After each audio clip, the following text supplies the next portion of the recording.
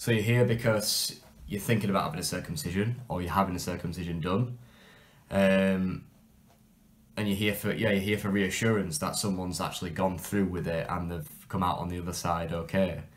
I am that person. I had mine done 2 years ago, and I can safely say it was the best decision I've ever made in my life, and I would never go back to my previous self. It's okay to be scared. You're having surgery in a private area, in a delicate area. You don't want it to affect your manhood. Things can go wrong with surgery. Unlikely, but they can go wrong. I was scared when I had mine done 2 years ago, and I saw videos like this out there that really comforted me, really supported me, and I made the right decision based off that, which I shouldn't have done, but it heavily influenced me, and I'm hoping I can make the same influence on you now to get it done. So you probably already know this, but just some pros and cons that I've written down. So one of the pros of being circumcised is it's easier to clean the area. Less risk of STIs and UTIs. It's more aesthetically pleasing, which is subjective. And it helps with a tight foreskin. I had phimosis, where it's where the foreskin is really tight. In severe cases, you can't pull it back whatsoever because it gets so tight, or is so tight. In my case, it was tight, but I was able to retract it, but it took a lot of retracting, pull it forward, retracting, pull it forward. It got to the point one time that I pulled back my foreskin whilst I was masturbating, and I had to tell my mum that I was in the shower cleaning, and because it got stuck behind the head of the penis, because I've never retracted it fully before, and I retracted it and it got stuck, and it was really embarrassing because I had to walk into A&E with everybody watching me, with my shorts pulled away from my penis, because obviously that area has never been exposed to other things before, so it was really hurting and really sensitive rubbing on the shorts and other things. So that was really embarrassing. The doctor had to gel it and pull the foreskin back over the penis, which was all fine, and for these 2 years, like I said, it's been 2 years into my operation, I've always put it off. I've always put things off. Even though I knew I needed circumcision, I thought, well, I'll get round to it, blah blah blah, we'll see how we get on with a tight foreskin, and I really wish I would have had this done many years ago, but it is what it is. It is what it is. Let's look at the pros of circumcision. Decreased sexual pleasure. So you really, really don't need to worry about this, and I mean this, you do not need to worry about this. You know, you may have heard online that you lose a lot of your sensitivity, so sex isn't as good. That's bullshit. Sex feels amazing, it feels no different, and even if there is a minuscule change, yeah, to how it feels, that was 2 years ago. I can't even remember how it felt 2 years ago, because I'm me now with this circumcised penis. So don't worry about it. It feels amazing. You don't lose sensitivity. Don't worry about this, yeah? Because that's probably going to be your main concern. And I don't want it to be, because that's stupid. Other people say you lose like 80% sensitivity, 20% sensitivity, but it's absolute bullshit. You don't lose sensitivity. Everything feels amazing, rest assured.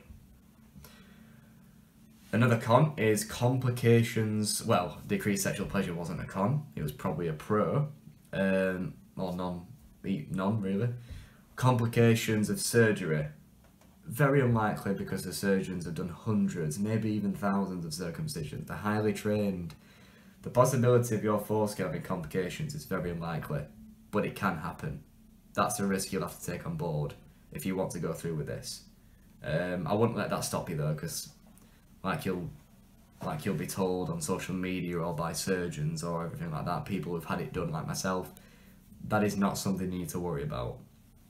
All you need to worry about basically is, like, do you want it done or not? I can't think of a single reason why you wouldn't want this done. That being said, I wouldn't get circumcised just for aesthetic reasons, so the look of it. If you think circumcised penises look good, I don't think it's worth being circumcised, going through the whole process, the recovery, you know, the healthcare, the stress on the healthcare, the doctor's time, just for you to have a nice looking penis. But then again, it's your choice. And it might not be free like it was for me in the NHS, because I actually needed it doing. But yeah. So I want to speak a bit about the recovery process. It took me 14 days until I was able to go on mile-long walks. Like miles and miles. I went to the Peak District, this is in Sheffield, and I went on quite a long walk for someone who's just recovered from surgery, or recovering from surgery. Altogether, until I was completely healed, was probably a month. But you're not like an invalid, you're not disabled for like 2 weeks. For about a week it's going to be incredibly painful if it's as bad as mine. Mine was very painful, it was very painful. I recommend having Vaseline on some kind of cloth or tampon and put it in your underwear or whatever you're wearing. I was actually naked for a lot of the time, just to let some air to it and all that stuff, good stuff. But I recommend putting a pad in your boxers, in your underwear, whatever you're wearing, just so it doesn't stick.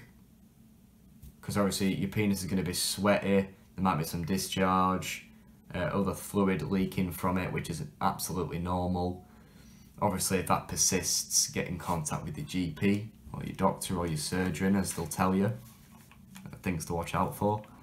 But yeah, put some Vaseline on like a tissue every time you wear underwear, just so it doesn't stick and you don't have to painfully peel it off.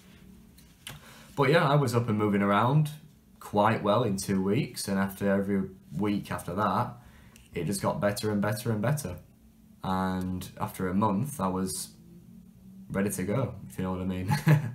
So what happens now? What happens now after this video? Well, you need to decide if this is going ahead or not. If it is already going ahead, rest easy. It's coming and it's going to change your life. For those of you who are just thinking about having it done, you need to look at all the pros and cons, weigh it up, and decide to have it done. Because that's what I advise. But you need to have a look at the pros and cons and decide if it's right for you.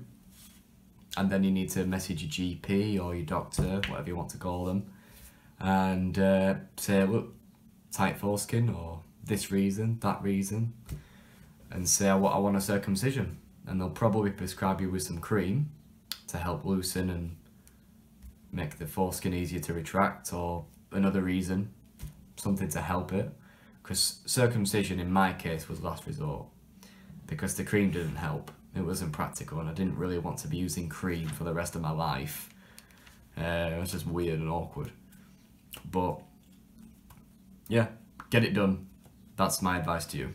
Okay guys, so thank you very much for watching. I hope I've put your mind at ease, or at least helped in doing so. Hope I've answered at least some of your questions. If you've got any more, put them down in the comments. But yeah, thank you for watching.